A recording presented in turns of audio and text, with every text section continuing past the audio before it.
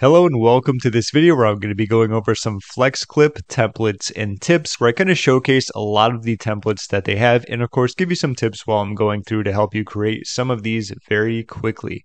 If you haven't gotten to test out FlexClip at the time of creating this video, they currently have a very special deal. I will put that link in the description. And if you click that, you can check out all the prices, the perks, and the features that you get with that. I don't want to talk about it too much because eventually it'll go away and I don't want to confuse anyone. So that is up to you to check out as you go through this video.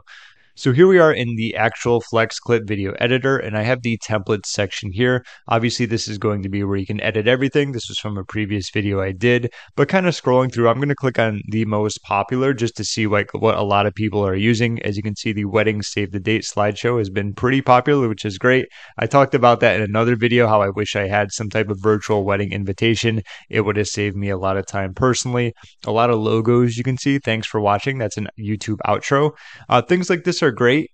All you really need to do here is look for a template. Say if you wanted to do an outro that where maybe the colors kind of match what you already want. You could obviously change around the colors, but the cool thing is if you like this background, it's very easy to change this picture. It's very easy to change that picture, which looks like it could be a logo. That would be the next video, so you don't even need to change that. And everything else is pretty much text that you can edit around. So when it comes to tips, this is something I always talk about. Ironically enough, just not with videos, say with landing pages too.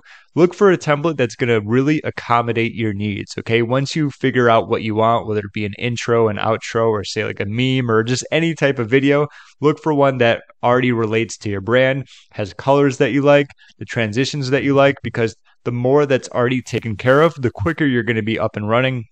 And I'm pretty sure I've demonstrated that a lot in probably all of my videos that relate to creating some type of video with FlexClip. So that's a very big tip for you. Logo name, pretty simple, just a unveiling of the curtain. And the funny thing is all you need to do is here, I'll actually show you right now. Like I said, if you wanted to use this, let's click on this. Let's apply one page and let's replace what I already have. So all you would need to do is just put your logo here. Let's go to, where's the media? Let's drag this in. And let's change this. All right. I know that doesn't look great, just a quick example, but it just goes to show you that when you have something that you like, that's pretty much going to be the process. Let's go back to templates. After choosing a template that you like, let's hit back here. Let's look at some more. And it would be the same thing for all these. Like I said, this one isn't actually very appealing, shampoo promo, sneaker promotion. These are a wide variety. I'd say like a grab bag just because they're the most popular. You can see a lot of different things going on here. Let's go back a little bit. And recently I did an intro video. I know intros and outros are very popular, so I'm going to go here. I don't think I let the screen load enough, so there are a lot of these for you to pick from. And if you'll notice, most are going to be the 16:9 format, what you can use for YouTube videos. There are going to be some that are a little bit taller, the vertical ones, so you can use that, say, on TikTok or Instagram stories, stuff like that.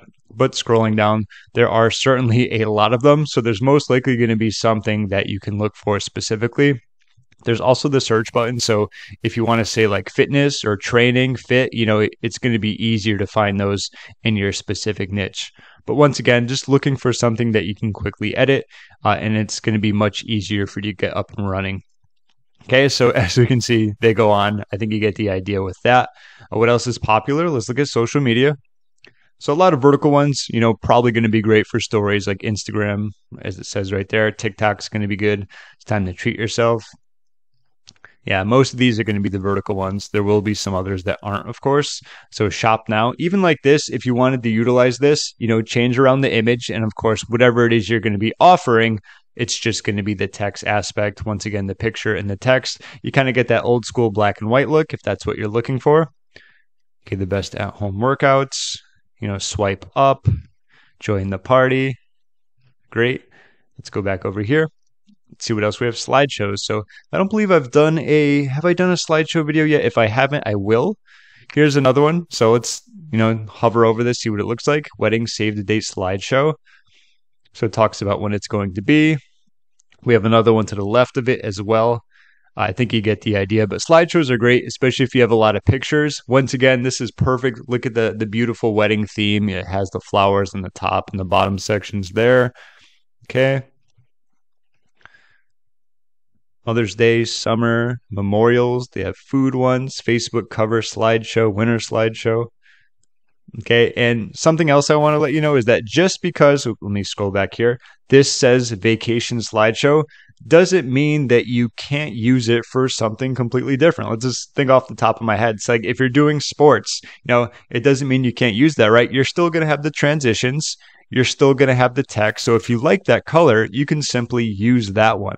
So let's click on this. Let's apply all 6 pages. Let's replace it.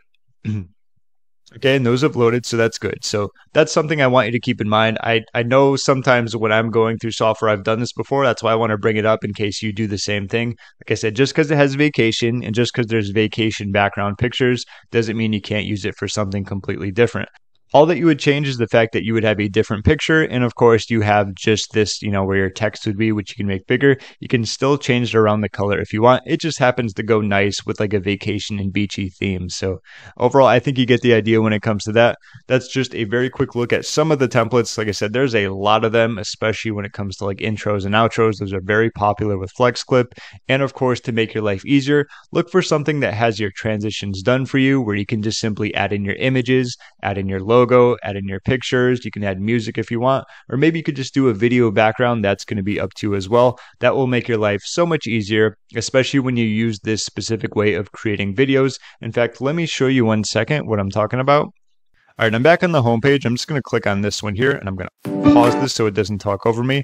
Anytime you click on Customize, Storyboard is what I always prefer using. Once again, my last tip, this will allow you to get started much quicker. If you look at timeline mode, it gives you more control, like to maximize your editing capabilities. So it's more control and flexibility. This one gives you a little bit less, but like it says, it's very simple to create, and you could do it in just a few minutes. That's the method I prefer. So I prefer Storyboard mode overall. I recommend you do the same. That's my final tip. And I hope that helps you out when it comes to actually using this, or if you're going to use it, that'll help you create those videos much quicker. If you'd like to test out FlexClip, once again, they do have that special deal at the time of creating this video. That link will be in the description. That about does it. If you have any questions, feel free to leave a comment down below. My name is James. Thank you so much for watching, and I'll see you in my next video.